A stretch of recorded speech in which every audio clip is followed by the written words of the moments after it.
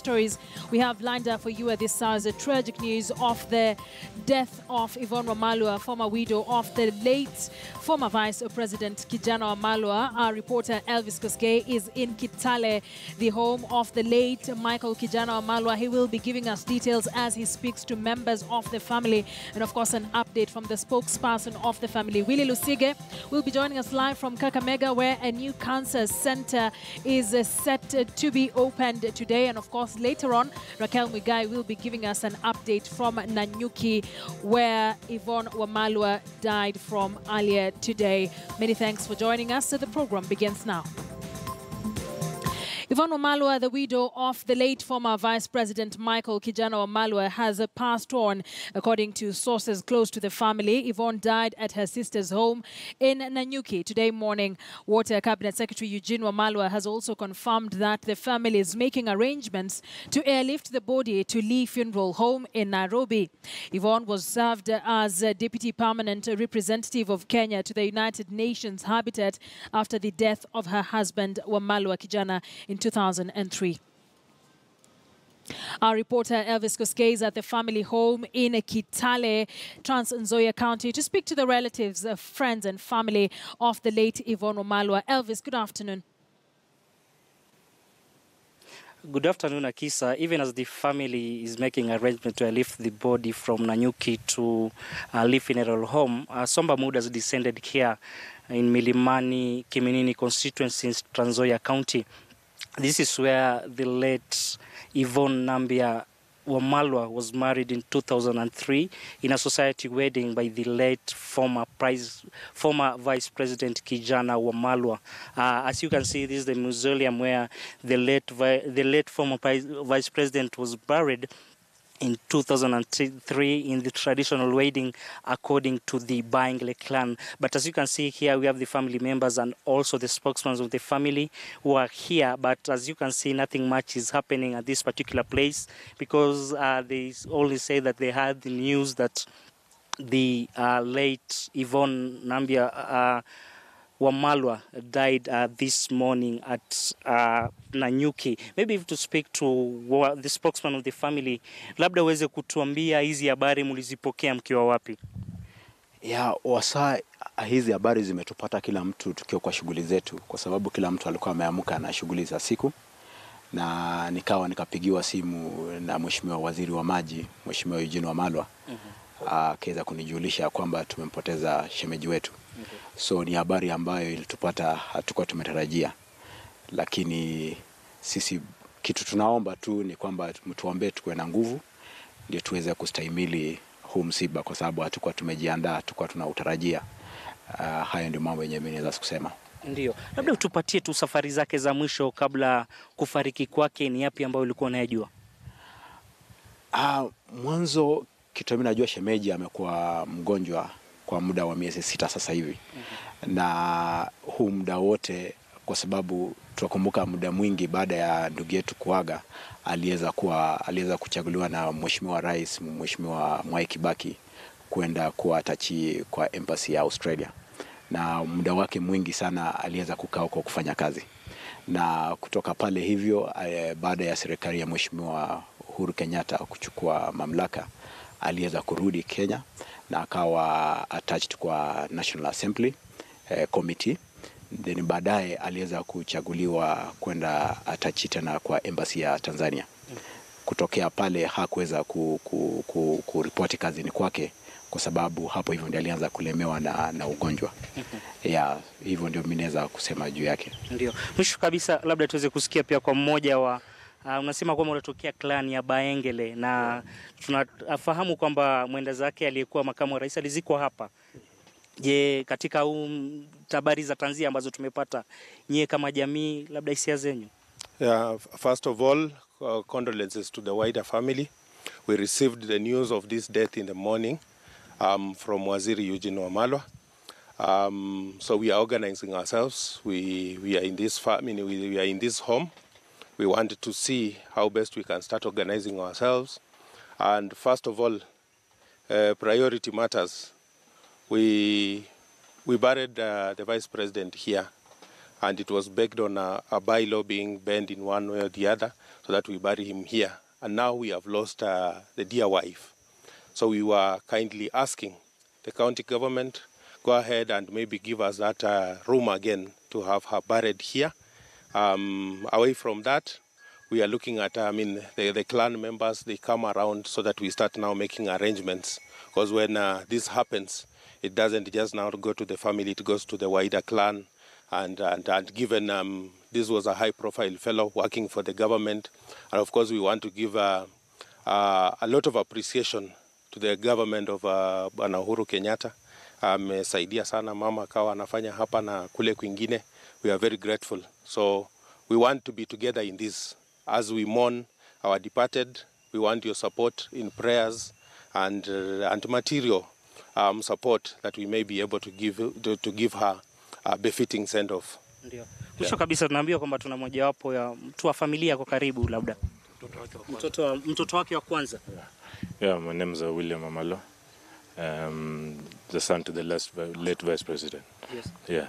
Ndio, labda yeah, what I have to say is I'm in shock and very devastated with this news. And at the moment still trying to swallow. Yeah, it has not yet sunk in. But we'd like to ask everyone to put us in the prayers as we move forward. Okay. Yeah.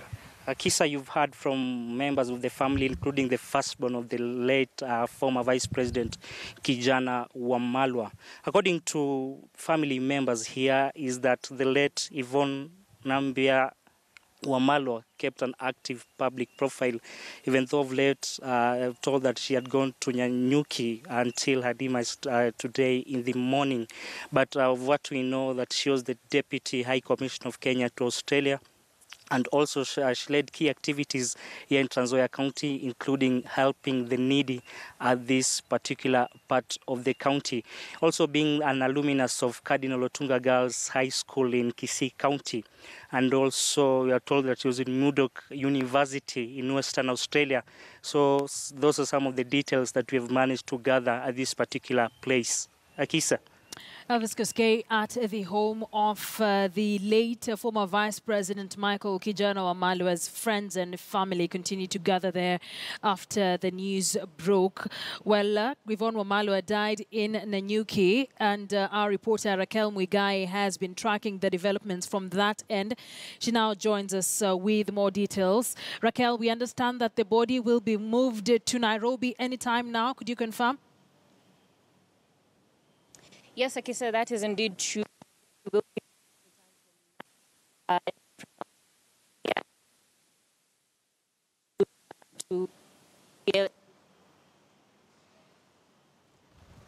get that update from Raquel Mwigai in a moment once we sort out the sound problem we are encountering. But our senior reporter, Patrick Amimo, is at the Lee Funeral Home here in Nairobi, where the body is set to be moved to. Patrick, good afternoon. Good afternoon, Akisa. At the Lee Funeral Home here, we're just expecting the body because according to reports from the CS Eugene Wamalwa, who is relative to the late Yvonne Wamalwa, the body is expected to arrive here at the Lee Funeral Home at 2 p.m. And from Nanyuki, from my counterpart Raquel Mwigai, from her information is that the body will be airlifted from the Briarburn School to probably Wilson Airport before it's transported to the Lee Funeral Home.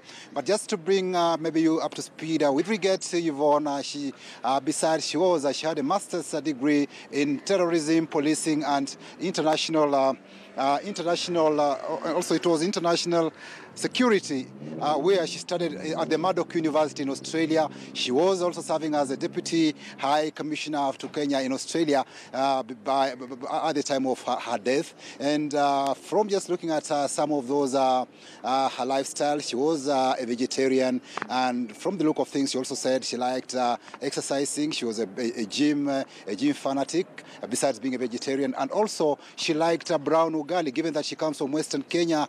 She is where people are famed for ugali. She liked brown ugali with traditional vegetables such as terere or these amaranth. I also liked these kunde, and also these like sweet potatoes and these nduma. So those are some of the foodstuffs she used to like, and with these, due to these, it always kept her facial features youthful. That is the secret to her life, to her youthful face. That's how she used to tell people during her time on the secrets of her maintaining that youthful skin. Akisa.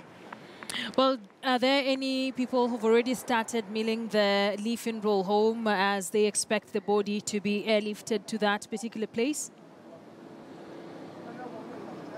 At the Lee Funeral Home, there's no relative for the Wamalwas here. I think they might be at the Wilson Airport, where the body will land after it's been airlifted before it's brought to the Lee Funeral Home. So at this particular facility, no relative here. It's only the media personnel who are just waiting here for the arrival of the body, which is expected according to the itinerary that was given by the Cabinet Secretary for Water and Irrigation, Yvonne Wamalwa. It will be 2 p.m. So we expect maybe anytime as you approach 2 p.m., that's when the family and relatives will be flocking at this facility for the viewing of the body, and maybe later statement to know really what might have transpired in Nanyuki before the late Yvonne Okwara died.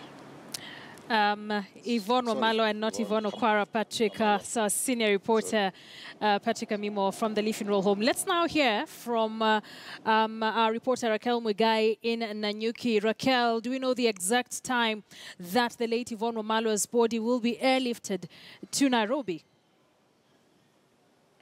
Akisa, it will be probably in the next 10 to 15 minutes when the body of the late Yvonne Wamalwa will be airlifted from Nanyuki to the Lee Funeral Home.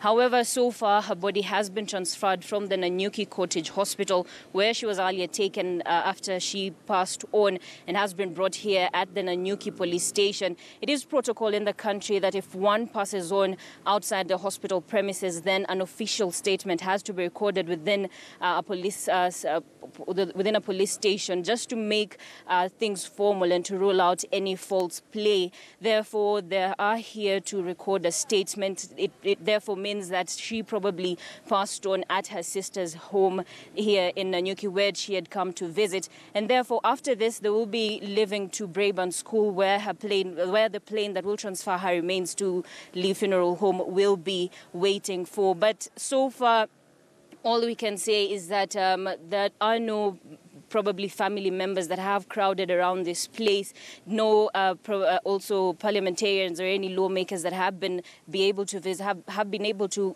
come to this setting. But one thing we can say is that it is a big blow to the country at large, given that she was able to serve in many high positions in the country. Soon after the death of the late Vice President Kijana Wamalwa in 2003, she got appointed to be the Deputy Permanent Representative of Kenya to the UN Habitat, an appointment that was made by President Mwai Kibaki. And 3 years later, she got to serve as the Deputy High Commissioner to Australia, as well as also to Tanzania, before that particular position was revoked by the Foreign Affairs PS Monica Juma during that time. But it has been a hard time since the late Kijana Wamalwa passed on, given that at that particular point there were rows that occurred over property that was left by the late Vice President, given that after his passing he hadn't left any will after all, and therefore she was sued. The late Yvonne Wamalwa was sued by her son, by the stepsons, on exactly how she was not able to account for almost 36.7 million that had been given by Parliament as gratuity for Kijana Wamalwa, for the late Kijana Wamalwa. But later on, a ruling was made, and the property, it was revealed that how she was able to handle the property was she handled the property as a personal property, which was a breach of law, and therefore a decision was made that she was not to receive any direct payments in regards to the family. Therefore, at this particular time, all we have to do now is just to wait and see. But from the information that we've been able to gather from just a few random people within the Nanyuki Cottage Hospital is that Yvonne Wamalwa leaves behind a legacy of a woman that was able to help where she could, despite serving within such high positions in the country as well as internationally. She is a lady who has left behind a legacy that most will love to emulate. Akesa. All right, Raquel, keeping tabs on that. We'll be joining you later on in the program. Raquel Mwiga is joining us live from Nanyuki, where the late Yvonne Wamalwa passed on from. Her body is expected to be airlifted from Nanyuki to Nairobi at the Lee Funeral Home. Let's take a quick